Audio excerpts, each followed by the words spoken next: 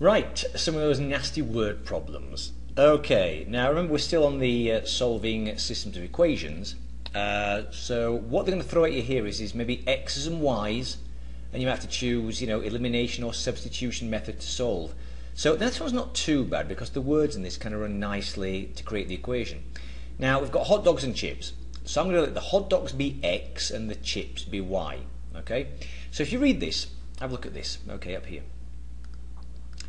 Customer buys 2 hot dogs and 3 bags of potato chips. Right, 2 hot dogs, 2x, right, because I'm calling hot dogs x, all right. 3 bags of potato chips, okay, 3y.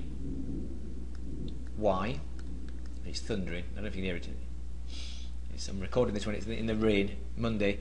Okay, equals. What does that equal? $8. Okay, so 2 hot dogs and 3 potato chips is $8. Alright, I'll put that there, 0, 0. Okay, look at the other one. We've got 3 hot dogs and 3 chips, so 3x. Okay, and 3y. 3 hot dogs, right, and 3 chips. Now that's, of course, a bit more. That's $10.50. Okay, $10.50. Okay, so I think that's not too bad. That kind of runs nicely with the words. Just read it and that's what comes out. Now when you only got the 2 equations, now I would probably choose elimination method for this. That's my personal favourite anyway. So I'm looking at this and going, x's, you've got a 2 and a 3, but y's, you do have the same number, which is nice. So if you have a negative 3y to go with a positive 3y, when you add them, the y's will cancel. Now I'm going to make the first equation into the negative 3y, and the reason is I can see the x's are going to be left nicely positive and not negative. But to do this, what you're doing is I'm going to multiply that first equation by negative 1. Okay, but you have to decide what to do. So I'll now write it down here below. Okay, so by negative 1, that'll give me negative 2x, negative 3y, and that will equal negative 8.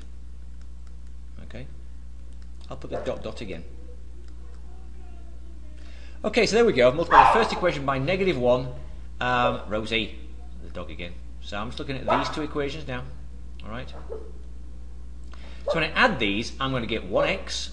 Okay, the y's have gone, and that will equal 1050 take away 8 is 250.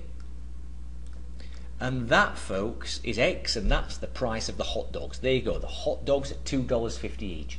Now again, go back in and let's have a look. So maybe I'll go back to that, go back to the original first equation. I think I'll put it into here, all right? If I know that x is 250, I'm going to put it into the first equation. So 2x, but x is now 250. Okay, remember using that first equation up here. Plus 3y. That's what I'm looking for. I don't know what y is yet. And that equals 8. Right? So I've just put x as 250. So 2 250s is 5. Again, plus 3y equals 8. Now can you see if you take away 5 from both sides to leave just the y, or 3y, take away 5. Okay, it goes. You're going to be left with 3y equals 3. 8 take away 5.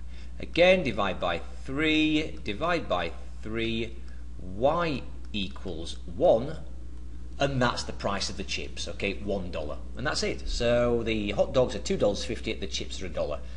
And that's it. Make sure that's dollar. That looks a bit funny down there, okay? That's $1, okay? There you go.